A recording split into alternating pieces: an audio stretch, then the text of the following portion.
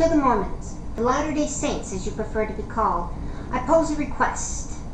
Remember your history, study it, and recall what you seem to have forgotten in such a short time. The persecution many of you are so keen on committing against homosexuals is mirrored in your own history. Only you were the victims then.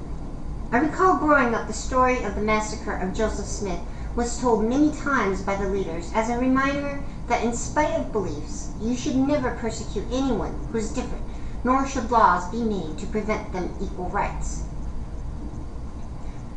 There are some of you standing up for equality now, and it's a sight for sore eyes.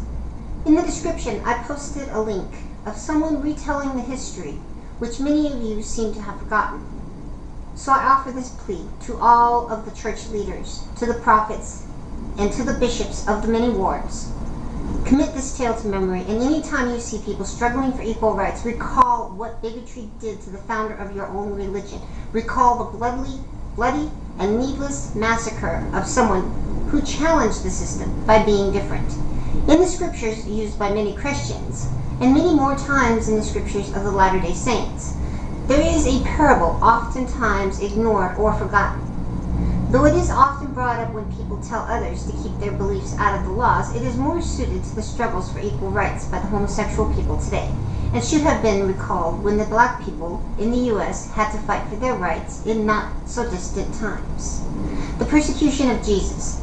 You can argue about it being real or parable all you want. It does not change the lesson to be had here.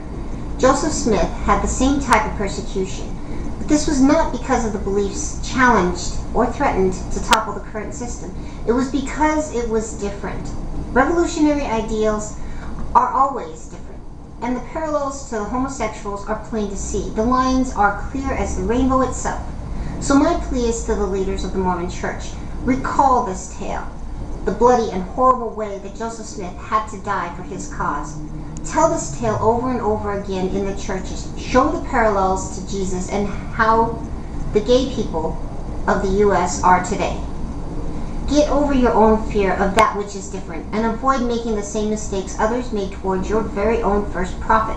I respect Joseph Smith, not because I believe that he was divinely inspired or any such thing, but because he stood up for what he believed was right in the face of mortal danger.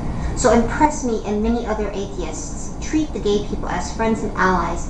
Use the strength you have gotten to help win the battle for equality. Bishops, prophets, and all church leaders, you have the power to make this country great and to show that you truly do walk the path of your Savior. Do not do this for me, for I have nothing to gain or lose. Do it for those who are suffering at the hands of bullies, those who are being denied a simple right that allows them to remain with their loved ones in a time of crisis. Do this for your own conscience. Do not be like those who murdered your first prophet. Do not be like the one who threw the first stone at Jesus. You are different, be better.